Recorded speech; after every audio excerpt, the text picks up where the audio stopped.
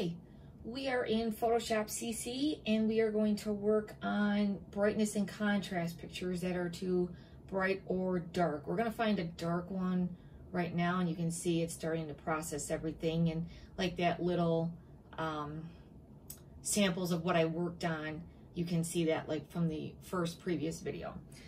So I'm going to go up to File, Open up here. I can also go Open down here, but it's just a habit. I go File, Open. And I'm going to go into my Creative Cloud files over here. You will go into Pictures and find your photos that way. I'm going to find Photoshop, Elements, Class over here. LMNOP, there we go. And I have a brightness and contrast in here. I'm going to pick this one that's nice and dark. I'm going to click on it and click OK.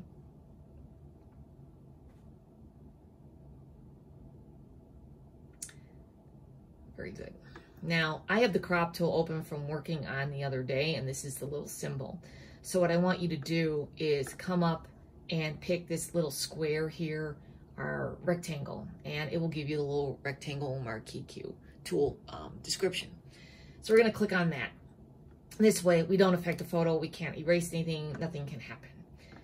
We're going to go up to Image, we're going to go to Adjustments, and we're going to go to the right and do brightness and contrast. I'm going to pause here for a minute so you can find it and click on it.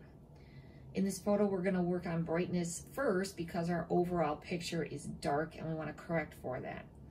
If you're outside and your coloring is okay, but maybe a little too bright or not as vibrant as you remember, we would do contrast first and then maybe take some brightness down, and we will work on one of those in just a minute.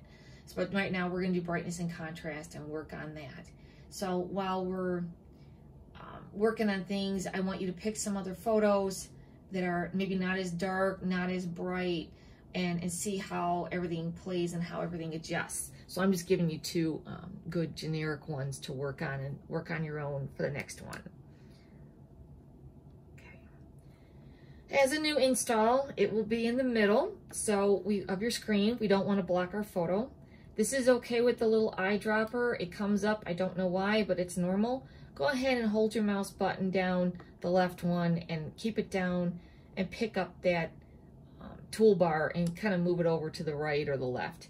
Usually, if I'm working in an area that's darker here, I will put this up higher.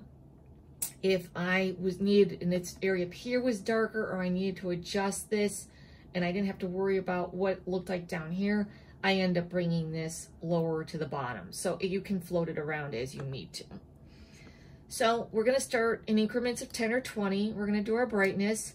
Kind of just move the slider and release the button. Maybe you can hear me clicking it to see how it's working on the photo. Well, it looks pretty good. So we brought up some brightness. Our color's good, but we can work on the contrast and see if we want to fix that. We do have green in here, and that's because the photo was so dark. We're trying to lighten it, so that's going to pull up the green or the noise, so keep that in mind. Also, because these numbers are very, very close, they're not totally equal, but they're really, really close, you're basically going back to where you started from. So if your brightness is where you need to make the biggest adjustment, you will only have a little bit to do on the contrast so that you don't basically go back to where you started from. But do try going on the negative side a little bit with it. It may even help your coloring, and I seem to like this a little bit better in here. So, you know, you go and you do this photo one day, and then the next day you may like your colors differently. So play with it, see what happens. We say okay to set it. We can also go back and do more to it if we want to. So we'll go Image, we'll go Adjustments, and we'll do a brightness and contrast. I've gone 5 times, 10 times. You're not limited like when you do it at the store and you've overdone it and made it too bright or too dark. Now look at that. I'm just doing a little bit of brightness, and look how all my colors pop, and I'm even seeing little lights in here, and I'm picking up all the nice little detail in here and in here and in my water. So I'm going to be done with that one. Okay. So go ahead and try it, play with it, work with it, And we're gonna go pick one. The next video will be flowers outside that are too bright.